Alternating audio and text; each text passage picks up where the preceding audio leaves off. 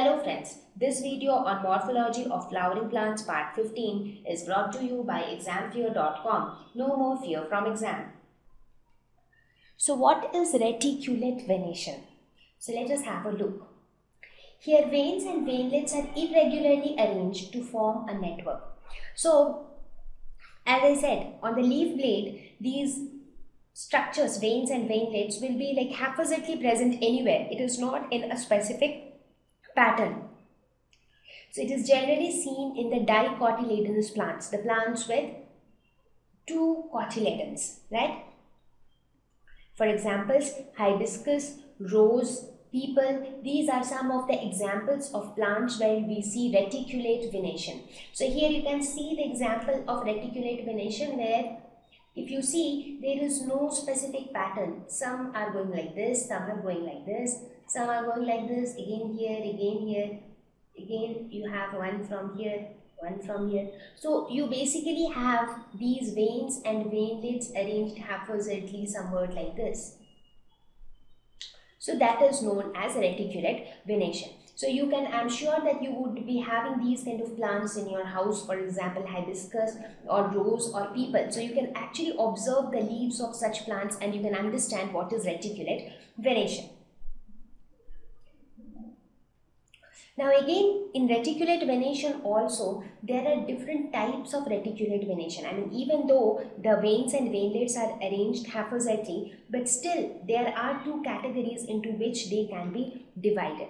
One is called pinnate reticulate and the other one is called palmate reticulate. So what happens in pinnate reticulate? So let us first see pinnate reticulate. So here we have one strong midrib, many lateral veins. So now here a new term has been introduced, that is midrib.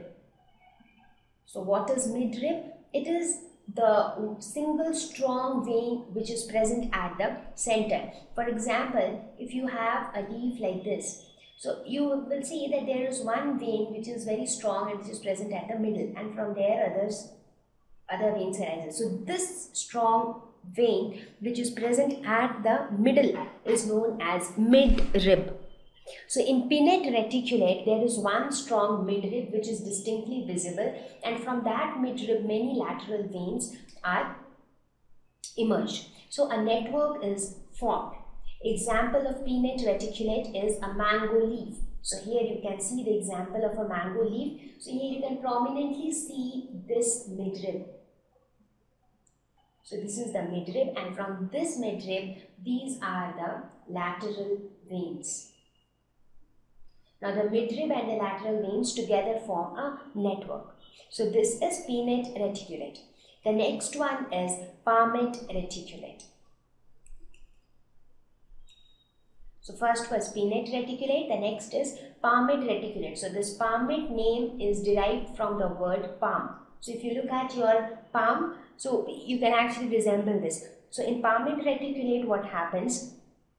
There are many strong ribs. So there is no concept of one single midrib.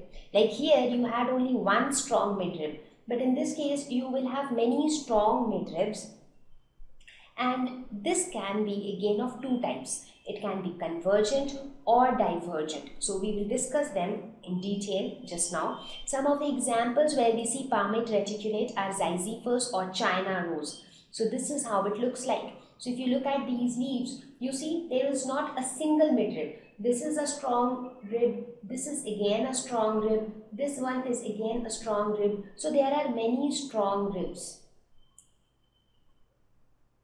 Similarly, if you look at this, you have this one is a strong rib. Again, this one is a strong rib. This one is a strong rib. Again, this one is also a strong rib. So these are all strong ribs. So these are palmate reticulate. Now just now I told that they are of two types. One is convergent and one is divergent. So what is a convergent palmate reticulate? Convergent. What is convergent meaning? Convergent is derived from converge. Converge means when many things meet together. So when a lot of different things coming from different ends but meeting up at the same point. So this means that all the main veins converge towards the tip. So the main veins converge towards the tip. So the example of a convergent palmate reticulate is ziziphus. So this is how a ziziphus leaf looks like. Here if you see, this is a strong rib, this is again a strong rib, this is again a strong rib. Now if you look at the tip, all these three leaves are almost meeting each other. So all the main veins or all the strong ribs are converging towards the tip. So this is an example of convergent palmate reticulate leaf or convergent palmate reticulate venation. Now talking about the divergent type of venation, here the main veins will diverge towards the margin. So here the veins diverge away from the tip. So away from the tip means towards the margin. So look at this leaf, that is the leaf of a China rose. Here you can see these are the strong ribs.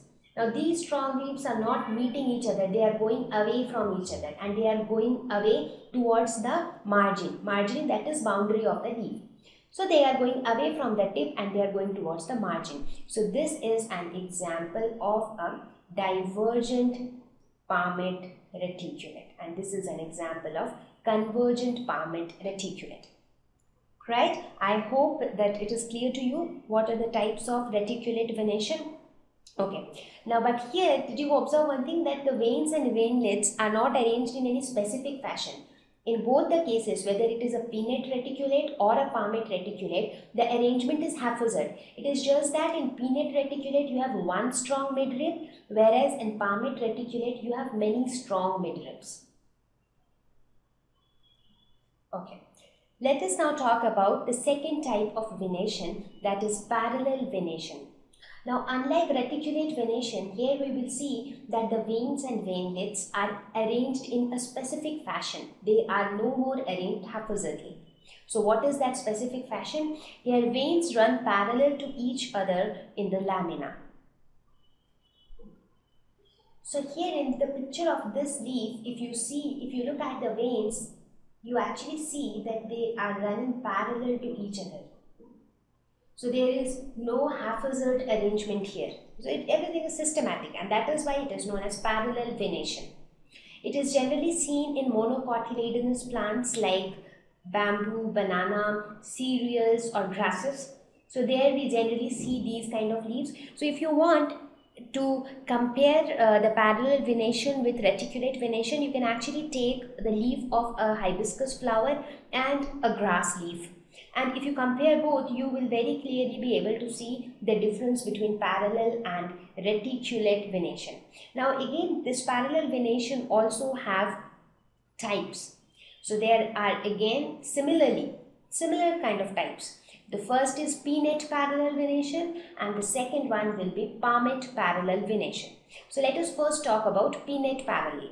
Here again, so whenever the word pinnate comes, it means one strong midrib. Whenever the term palmate comes, it is many strong midribs. Now, do you understand why palmate means many strong ribs? When you look at your palm, you have 5 fingers, right? So it is not just, so each finger represents a rib. Each finger represents a strong rib. So if you look at your palm, you have many strong ribs. So that is why the name palmate. So palmate means many strong ribs, like many strong fingers in your palm. Whereas when you talk about pinnate, it is one strong midrib and then many lateral veins. So it is somewhat like this. Here you have one strong midrib and then so many veins. So here the lateral veins run parallel to each other because it is a parallel venation. So example would be a banana leaf or a ginger leaf. Talking about palmate parallel, as I said just now, I don't think now you will ever get confused. Whenever the word palmate comes, it means there are many strong ribs. And when it is palmate parallel, that means many strong ribs plus the lateral veins are parallel to each other. So many strong veins run parallel to each other. So here the strong veins will be parallel to each other. For example, here you can see these lines which you see, they are all strong veins. And these veins are all running almost parallel to each other. So this is palmate parallel. Now again, this palmate parallel can be of two types. It can be convergent or it can be divergent. So now I don't think I need to explain much about convergent and divergent. When I say convergent, that means the strong veins run parallel from base to apex. So here you can see the strong veins are running parallel. This is the base and this is the apex. So from base to apex, the strong veins are running parallel. This is known as convergent palmate parallel. Now when I talk about divergent, it means that the strong veins arise from the tip of the petiole and diverge towards margin in more or less parallel manner. So here you can see from the base of the petiole it arises like this and then it diverges towards the margin. However, they try to be more or less parallel to each other. I mean, see, I'm not talking about exact geometry right now that you actually start measuring if they are parallel or not. They are not exactly parallel obviously because they are starting from one point. And anyways, two parallel lines never meet at a point. So they are not exactly parallel, I agree to that. But they try to maintain at least a kind of parallel distance. So, but how in case of reticulate venation, you saw that there were veinlets arising from here and there and it was creating a network. But in this case, it is not like that. So everything is systematic. You don't have haphazard arrangement anywhere. So this is an example of divergent palmate parallel. So one example of divergent palmate parallel would be palm leaf. An example of a convergent palmate parallel would be, say, grass, bamboo, rice. These are all examples of convergent palmate parallel. Right? See, once you understand the concept and then if you keep these diagrams in your mind, I mean, you will by yourself remember all these things. So with this, I think I will end my discussion on venation. We have covered venation. So now let us quickly look at an overview of the venation types. What is venation? It is the arrangement of veins on the lamina of a leaf.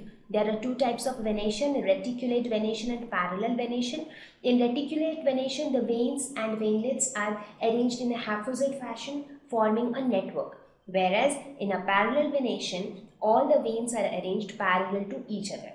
Now again, reticulate venation is of two types, pinnate reticulate and palmate reticulate. So pinnate reticulate is the one where we have one strong midrib and all other lateral veins are haphazardly arranged. Palmate reticulate, there are many strong ribs and the lateral veins, many strong ribs and plus the lateral veins all haphazardly arranged.